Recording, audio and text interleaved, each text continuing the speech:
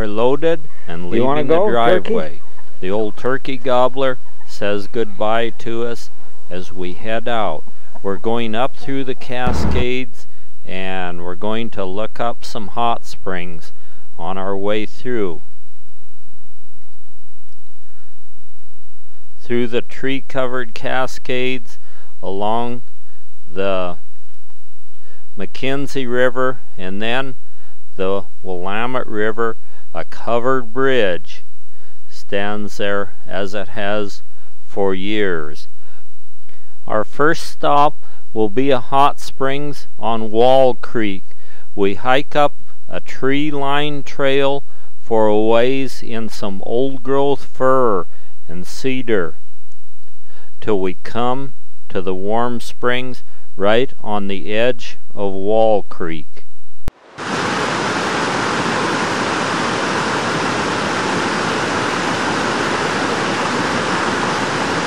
How warm is it?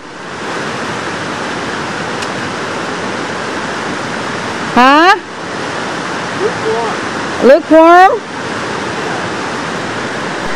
This hot springs isn't very warm, but it's good for a hot day like it is today, and the cold creek is running right next to it, so you can get warmed up and jump in the creek. We have just a small warm pool here along the shores of Wall Creek, and the volcanic gases are escaping and zigzagging their way to the surface here and bringing hot water with them too.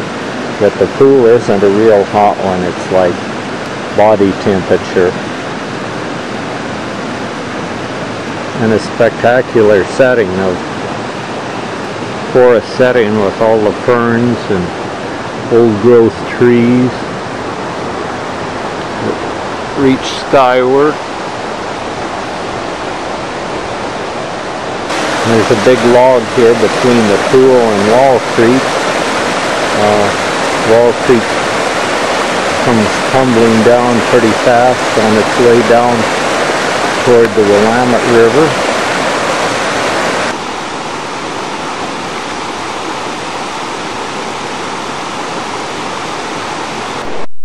Someone had left a hammock here tied between two trees, and so I decided that it's only appropriate that I try this hammock out. You can't beat this. I got warmed up in the hot springs and relaxed, and then I lay in the shade of some old growth trees here, gently rocking in the hammock. With Wall Creek roaring in the background and a gentle breeze gently rocking the tops of the trees above me.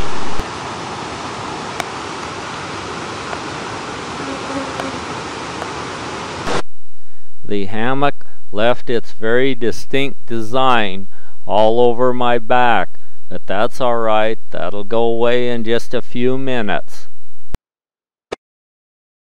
Another quick dip in the hot springs, and the sun is getting low in the sky, and so it's going to be time for us to move on real soon, because we're heading east to eastern Oregon.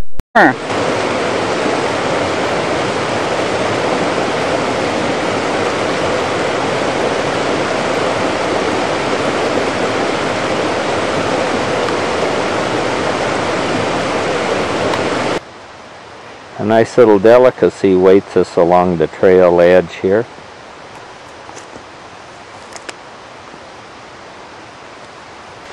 The thimbleberries are always good when you can find them along the trail's edge, and they're ripe and primo this time of year. The little shrub here growing in the dense shade is what I owe my very life. That's a Pacific yew tree that Taxol for chemotherapy is made from the bark of this tree. The showy penstemon stands along the trail's edge to add beauty and charm to the trail through the dense forest. Even the most dainty of wildflowers along trail's edge don't go unnoticed against their background of sword fern. We're losing daylight in a hurry, so we find a little logging road and we pull off, roll our sleeping bags out on the ground, and spend the night under the stars, out not too far before we get to Fort Rock. Seems like the night's all too short, and morning is here before we know it, and it's time to get up, roll the sleeping bags up, and head out. By the time we're ready to go, the sun is peeking between the lodge poles, which are standing tall all around us here. There had been some dry lightning, so there were numerous forest fires around. We see this one just before we get into Lakeview. There's still plenty of smoke billowing skyward here, but I understood this fire was pretty much under control by now, and the helicopters and the aerial bombers had moved on to other priorities. We go into Lakeview and gas up and head east. The next thing we see is Hart Mountain standing in the background here as we move down a fairly decent paved road toward Hart Mountain Antelope Refuge. We see the lakes at the foot of Hart Mountain after we go past Plush, which is right ahead of us. Plush certainly isn't the booming little town that it once was. I think most of the businesses have closed here. I'm not sure whether the store even sells gasoline anymore here. So we move past Plush and we're heading toward Hart Mountain once again. Some ravens and vultures are taking the chance dining on a smashed rabbit in the middle of the highway. The ravens fly, but the vulture, he's pretty full, and he'd just soon not fly right now if he could help it. He decides that he has to fly a little bit, so he'll just land on a fence post and sit there till we go on by. Then he'll finish filling his belly. He's a quite handsome young fella with a bald head and rough feathers.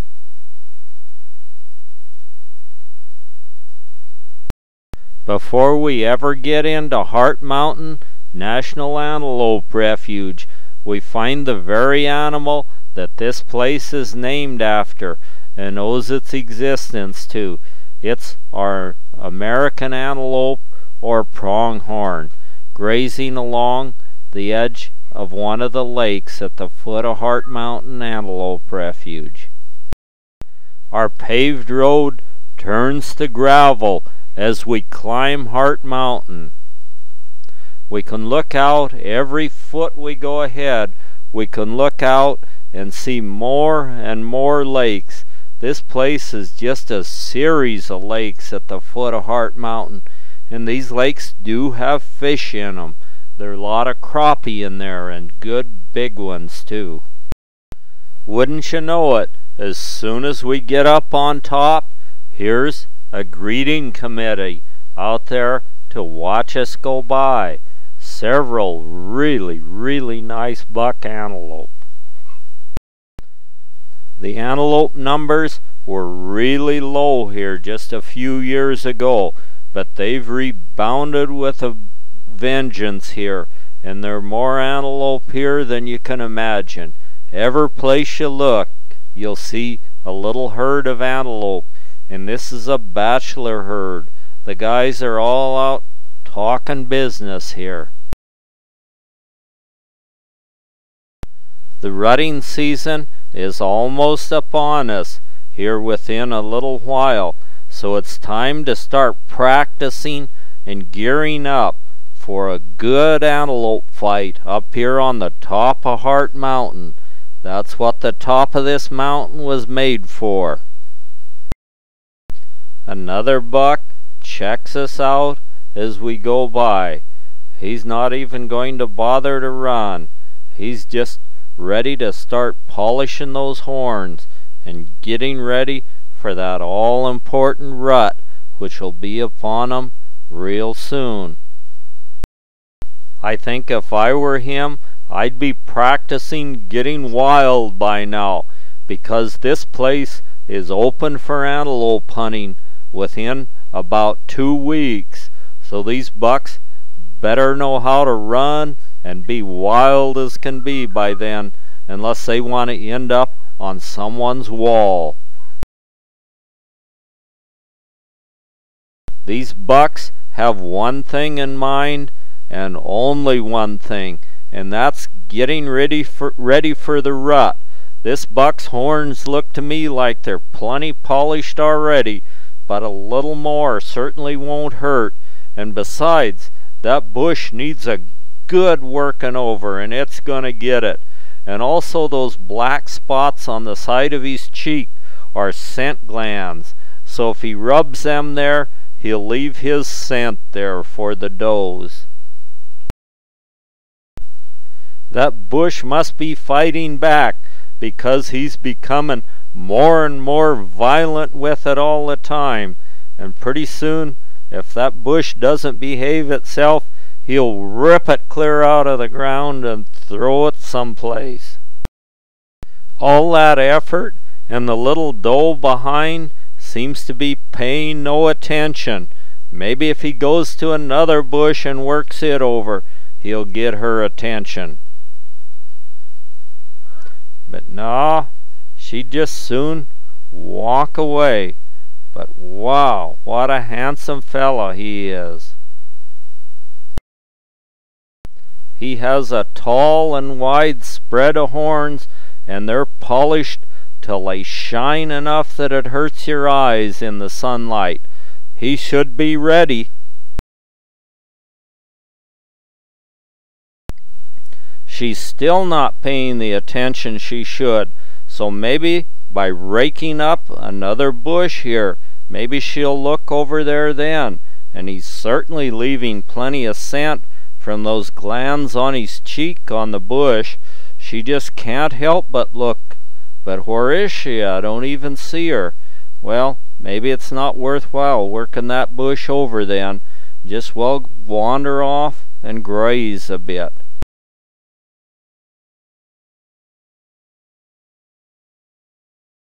And here she is, just wandering around and not paying one bit of attention. She's not much of a doe. She may be just a little too masculine for him. She has horns, little horns there, undeveloped horns. And so maybe he better just go find him another doe, and she can run off into the sagebrush. Still, maybe she isn't that bad after all, and after all, she is looking back at him. Maybe, just maybe, it's worth looking into anyway. It just very well might work out. And she's not eating that grass right alongside him, because that's the only grass to eat. She must have something in mind. The antelope's gonna be just fine without us. We move on toward a little sign that points toward the hot springs. Let's go in and check it out, and also we can camp there. And there it is, behind that stone structure. This sagebrush is in bloom, and the butterflies are flocking around it. Well, let's go look at that hot springs. This building has been built around it in recent years. It used to be an old cinder block building there, so they've redone it in rock. And there it is, the hot springs, and how nice. The bubbles come percolating up from the bottom in here again and zigzag their way to the surface as they bring hot water from deep down in the earth. What are we waiting on? It's time to try out the pool, and Marge beats me in it, and she says the temperature's just perfect in it there. So we'll go ahead and spend some time there. The wall is just a perfect height for her to hang her brand new towel, so when she gets out she'll have a towel there to lay on and take in some of that wonderful sunshine out there. This pool's even big enough she's going to try to swim in it a little bit. There. It's really clear today. The water is. Outside the hot springs is some wild mint growing along the creek bank, and also wildflowers every place you look along the creek bank. And these bees seem to be enjoying this thistle blossom here. They're really working it over. They have to work hard and extract as much as the sweet nectar as they can, because these blossoms will be dried up pretty soon and there will be no more to eat. These swallows that were sitting on the no camping sign, I guess that rule doesn't apply to them. The little creek right in front of the hot springs is where a lot of little trout call home. You can hear them there jumping for insects all the time, and you can even fish for them if you want there. Usually the bigger ones are laying under the bank, and you have to use artificial flies or spinners there.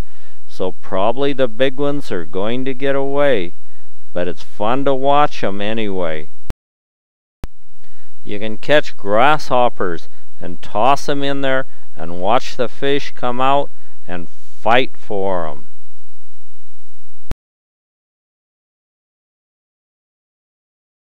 Mosses growing under the water in the creek even have a dainty little blossom on them to even add color to the creek. The lush grass grows along the creek with the wildflowers mixed in with it. The creek is running in the background with the wildflowers adding beauty to it. Even the moss in the creek has its flowers here. I've caught a giant horsefly, and I'm going to throw him in the creek and see how long it takes him to get eaten by a fish. By now it's time for us to pack up, and we're going to head out for the Steens Mountains. A raven sits on a rock, and a badger runs for it out in front of us as he crosses through the tall grass. An antelope stands by and watches. A big eagle takes to wing, and he's off out across the prairie grasses. A cloud of dust boils up behind us as we have 50 miles of dirt road to go across here till we come to the pavement near French Glen.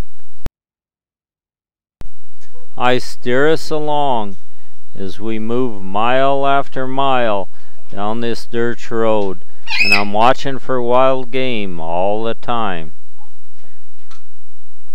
The Steens Mountains show up ahead of us, and there's even some snow up there now.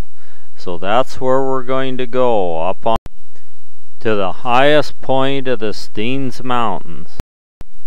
A hawk stands alert and at attention as we go past him. He's probably looking for his next meal, perched high upon the top of a bush alongside the road. We stop for a moment in front of Lily Lake. The butterflies are swarming over the wild flowers here alongside the lake. The lake is so covered with lily pads you can hardly see the water as we move further and further up the Steens Mountains.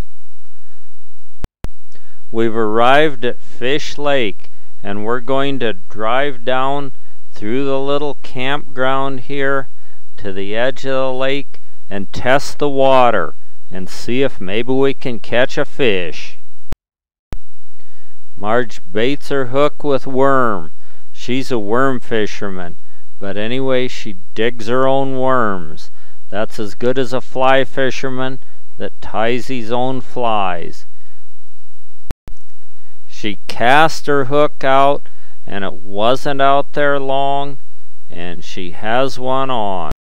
And it's a nice rainbow that she flops up on the dock, puts on her stringer and throws out again, and another one, till pretty soon she has her limit of 5.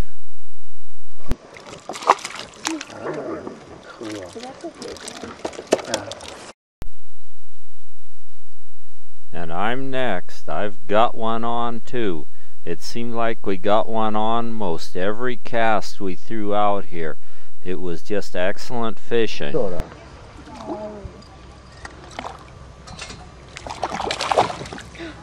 You lose him? Nope, here he is. Here. Whoa! Get yours, Marge. Okay. Grab it. Fishing reels are grinding, and we're catching a fish in nearly every cast. Looks like we're going to have a really good fish feed here real soon.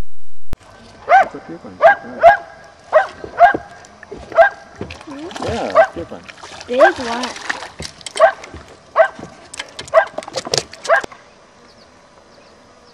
There, how many of those did you catch? 5. Of course, you caught this biggest one. Yeah, Look at that. that's nice. Yeah, well, we better get them on ice and we'll have us a Fish fry. really nice fish feed. And what a pretty little lake here in the Steens Mountains to fish in here. It's just crystal clear, and The limit was 5 apiece. 5 each, and we each got 5. Not only was the fishing excellent, but the scenery was too. Here a sticky geranium grows. And now that we have our fish, we're going to go on up higher in the Steens and look the country over. A hawk catches a thermo in his quest for his morning breakfast here. Near the summit of the Steens Mountains, a cow parsnip is gently waving in the breeze.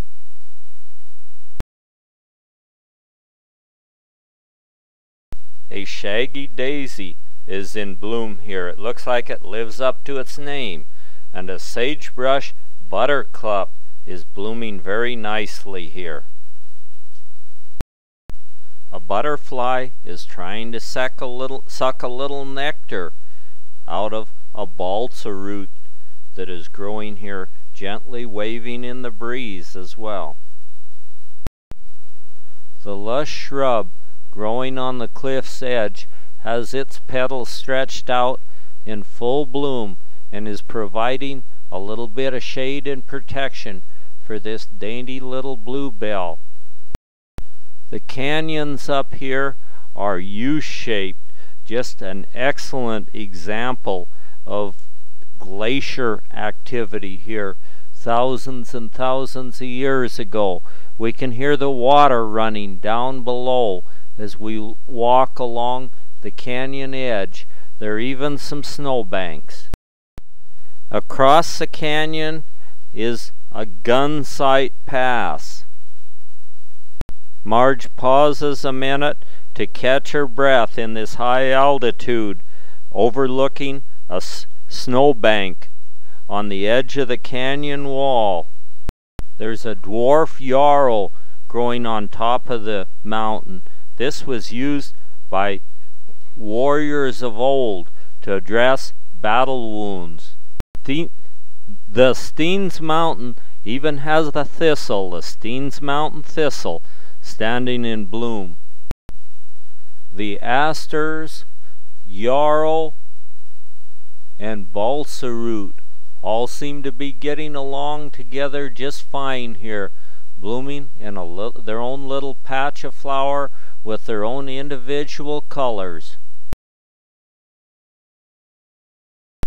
The buckwheat family was certainly well represented up here. Many different kinds of buckwheat. This is the oval-leafed desert buckwheat, blooming right in the sands. The balsa root is certainly one of the popular ones, with all the insects here crawling across the blossoms. The yarrow and balsa root provide a good foreground for a little glacier on the side.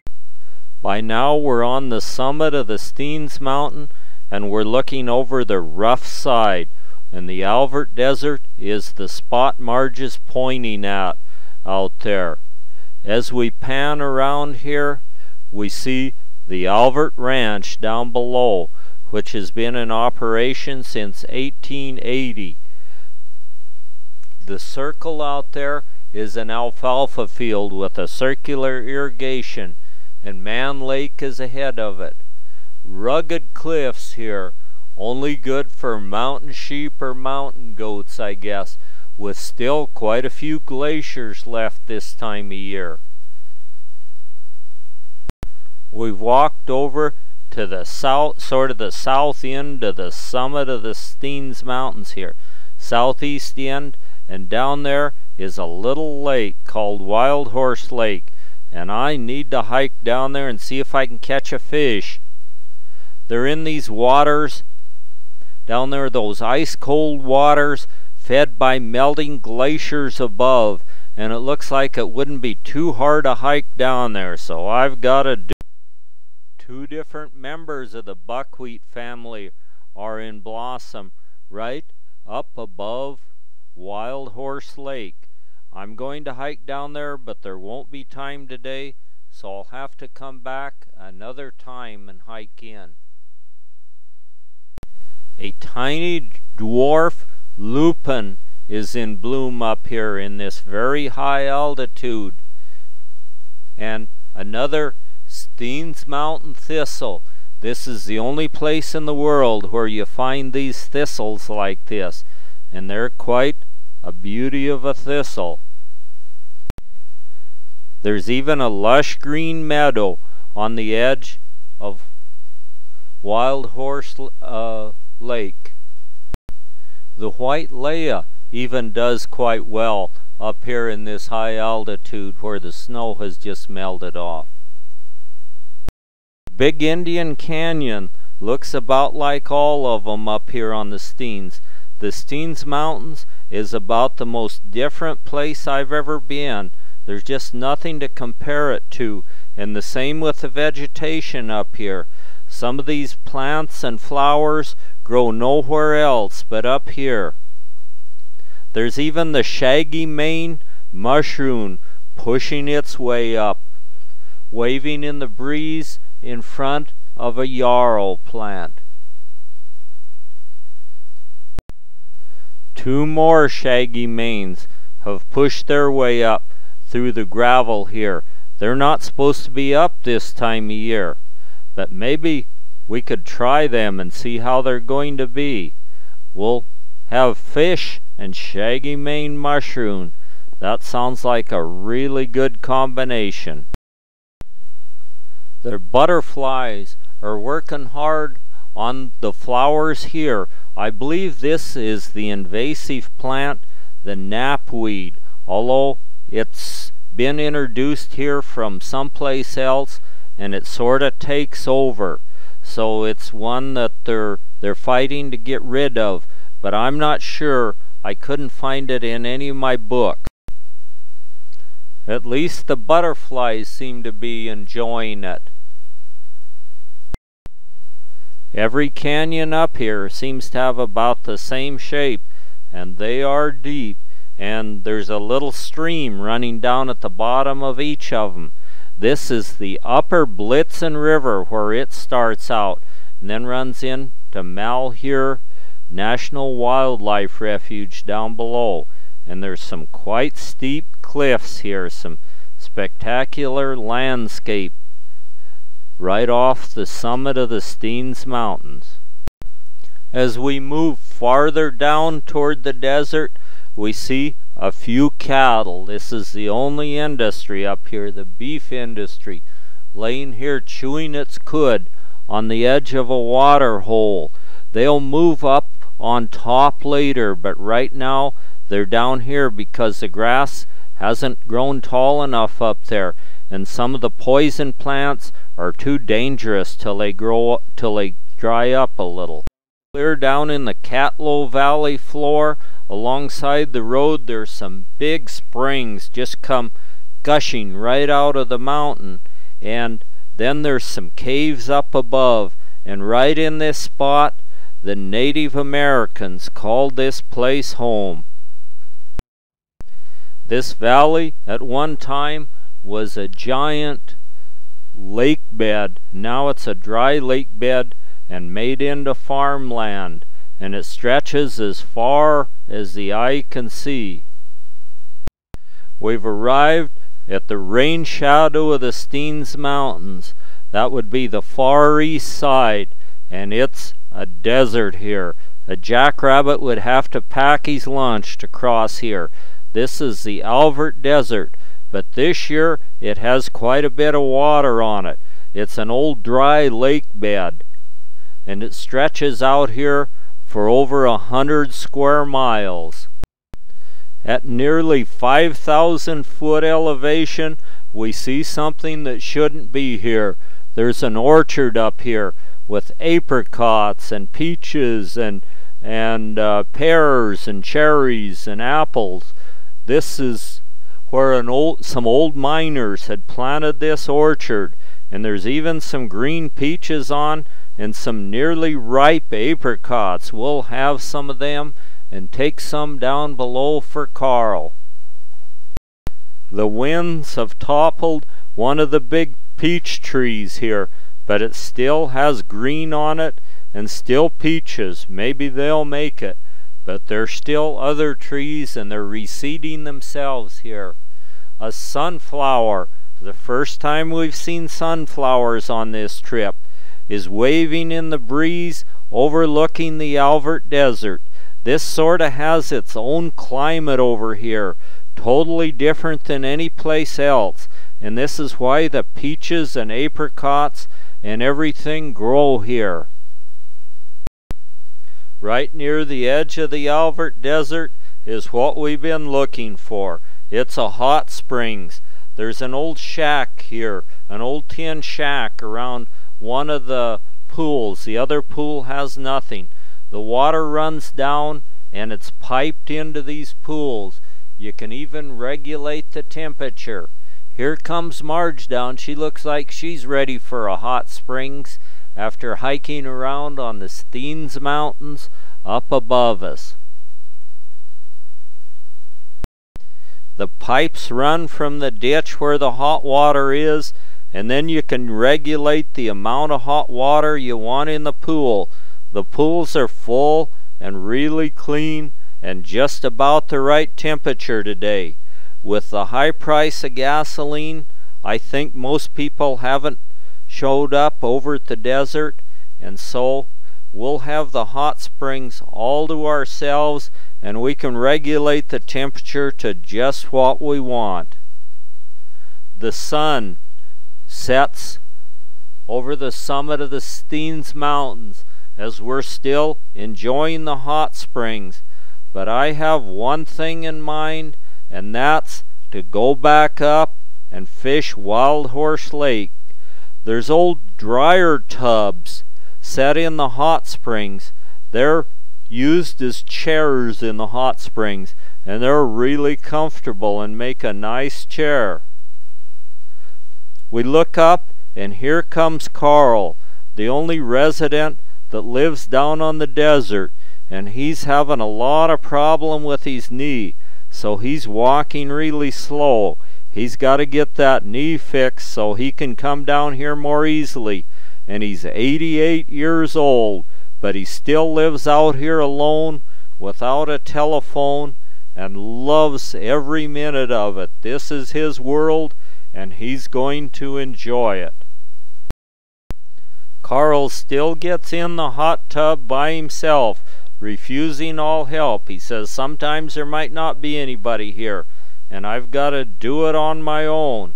He's been to the doctor today over in Boise, which is well over 100 miles from here. And so he's going to get in and soak his knee. It'll make it feel better. Yeah. A lot of cousins and nieces and all kinds of people back in Iowa, yeah. I have seen a lot of them for years, you know. And Yeah. I thought I'd just like to get a new car or a new pickup and go back and visit them. Yeah. And drop down into Florida and then come back to Texas and Right. in the wintertime. Yeah. Yeah. Well, I got to thinking, God, when you're over 80, the damn cops will really watch you and if you get Right. the least thing wrong, they'll take your license, you know. Yeah. Well, that's what they make those big airplanes for, Carl. Yeah, I guess. Yeah. Anyway, Yeah. I got in an accident in town, and it wasn't a damn bit of it my fault. I didn't take the license on it. But the guy that hit me had a brand new Chevrolet pickup, big one. He pulled in behind me, and I was parked right behind the Nissan car, a nice one. And he had a couple of cars in front of him. And that guy got out and went into the store. I just know there was an old man walking with a cane and like myself, you know, and I didn't think nothing of it. He come back and started that truck up. And he said, I don't know, I thought I was stepping on the brake, but I guess he stepped on the, started it up, and then he stepped on the damn foot feed, and you know, it was in gear, there was room right into the back of my truck. Mine went into the little Japanese truck. He hit two more and they made a hell of a mess there. Oh, I'll bet it did. My truck's still running around with a bent up bumper. I haven't touched. Well, were you in it when it happened? No, I was in the barber shop. Oh, And I was glad I wasn't in it because it bounced. It went into that Japanese car, or Honda, and it bounced off of it, and two wheels landed to tear up on the curb. my It wasn't God. that hard. Yeah. Well, poor old guy, he must have. Well, he banged it up on both ends. Yeah. And his new pickup, I noticed the hood was bent on it, one fender, Yeah. and I kind of peeked in the crack where the hood was sprung open and the battery in it was knocked loose, you know. Out of the cases had up the battery in there somewhere was loose, and it was so I thought that's a hell of a thing. And he was nice old fella, and his car, he says, I'm going to have to. He says, An insect is trying to get some nectar from this sunflower down right on the edge of the Alvert Desert. A young hawk perches on a bush here. These are the marsh hawk or the northern harrier. They fly low, looking for mice across the desert. Get ready to go down to the hot spring. A jackrabbit hops around and nibbles at some tender little weeds right across from where we're camped. An old mama quail hen and her babies are around our campsite there, chasing each other and playing and crowing. I'm going to put our food in the hot springs here to start cooking.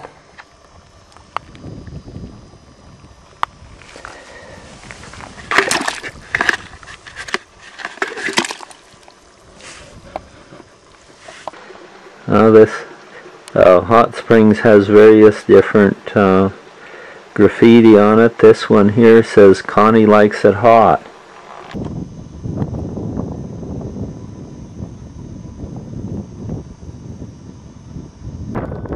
We had the umbrella here shading the ice chest, and it's kind of like a drunken sheep that decided to take off on us.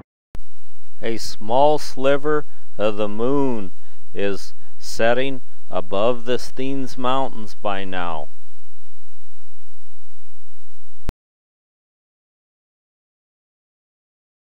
The next morning, at first light, we need no one to remind us, and we don't need television or newspaper to know there are still some forest fires burning around someplace.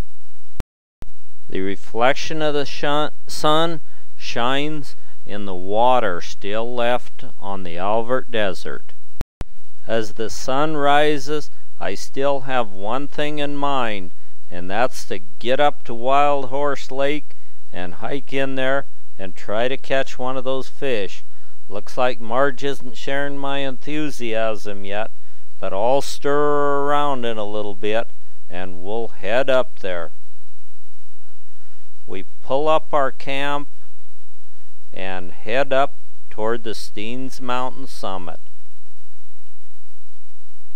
A couple quail are enjoying the sunrise from the vantage point of an old fence post.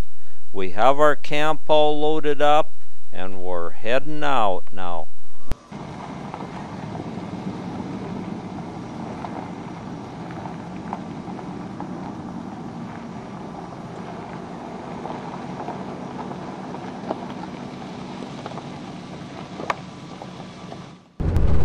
We take a little detour and go across the dry part of the playa on the Alvord Desert. I call it a shortcut. I'm not sure Marge agrees.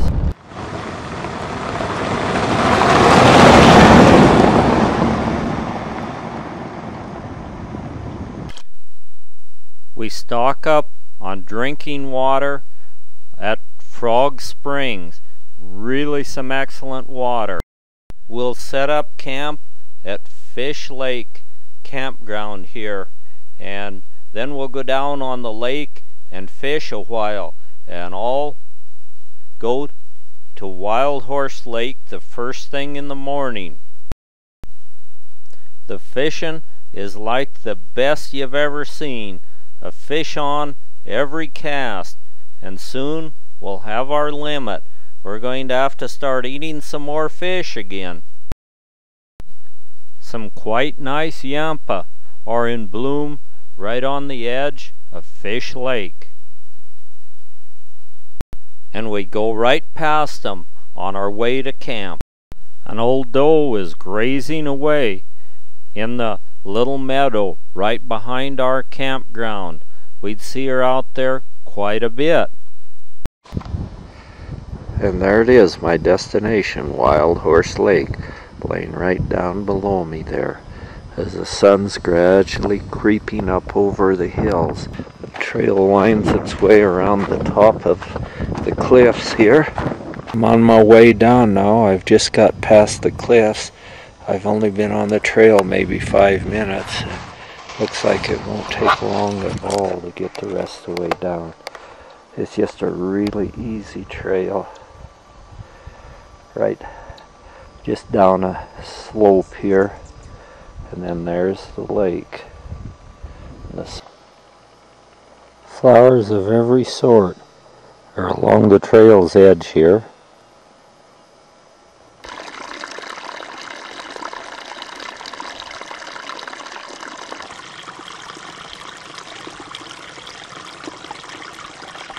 As I walk through a patch of wildflowers along a little seep spring here, I see the sun is creeping out and just almost to the lake.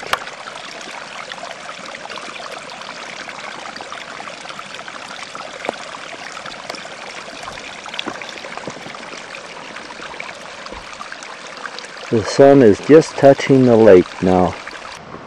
As I'm almost to the lake, I start seeing a fish or two rising, but not nearly as many as there should be. I've spotted my first Indian paintbrush here right on the shore of the lake. The camas is in bloom here on trail's edge, as well as every other sort of flower you could think of. Right in front of the lake, the trail is very well decorated with wildflowers. This looks to be the death camas, so beware. And I'm getting in the sunshine for the first time since I've been down here. Some shooting stars are blooming here, right along this little spring.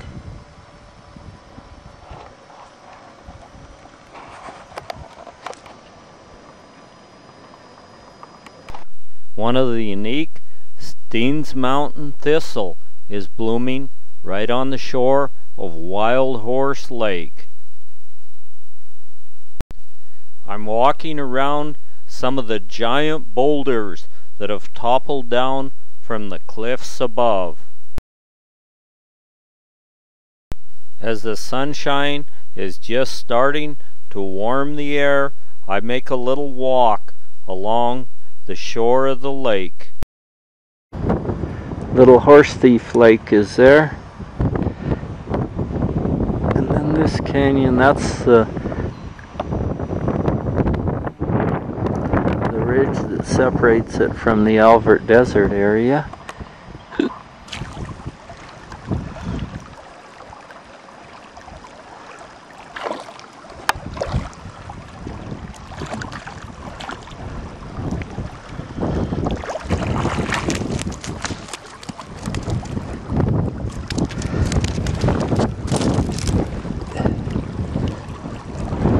A beauty of a cutthroat trout I just caught. Really a nice little cutthroat. I caught another one. Looks like about the same size.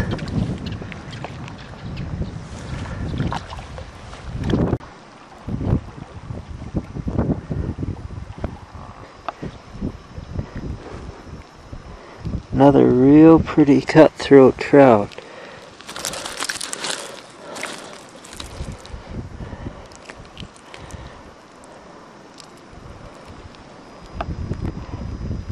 That's how they get their name, cutthroat.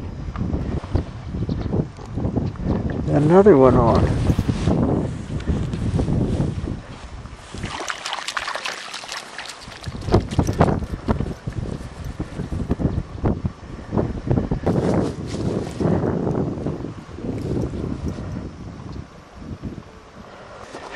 And another one.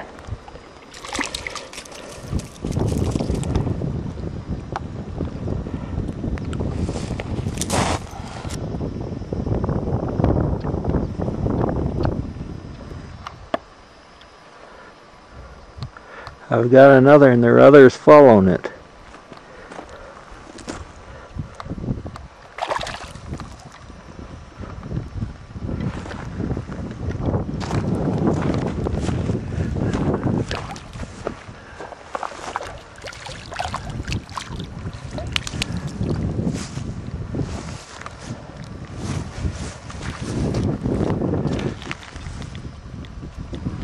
And there's my daily limit catch of 5 fish, so I'm going to pack up and head out of here.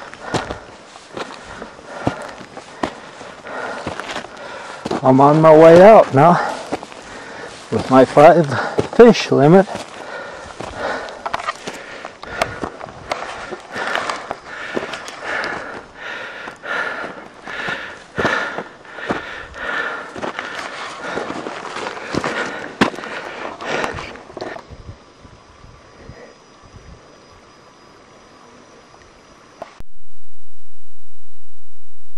The penstemons have lined the little creeks that are flowing from the glaciers running down into the lake to make it really spectacular. The trail heading out looks pretty easy now. All I have to do is keep one foot ahead of the other. A little ground squirrel stands at attention alongside the trail on the way out. And this is the final leg of the trail. Right up here around that cliff and up on top, and all the lake slowly disappearing in the background.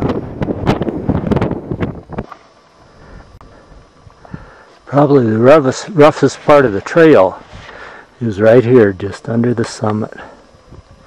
Not bad at all. I'm out here on top of the world. I can see Borax Lakes down below me, and then Wild Horse Canyon and Wild Horse Lake and some of the glaciers. And Big Indian Canyon right off to ahead of me here. And here's the wilderness registration thing. Marge has been fishing and shows off her 5 fish too, alongside my 5. They're all about the same size. Mine are probably a little bigger though. We have our fish, so we have to take camp down and head back home.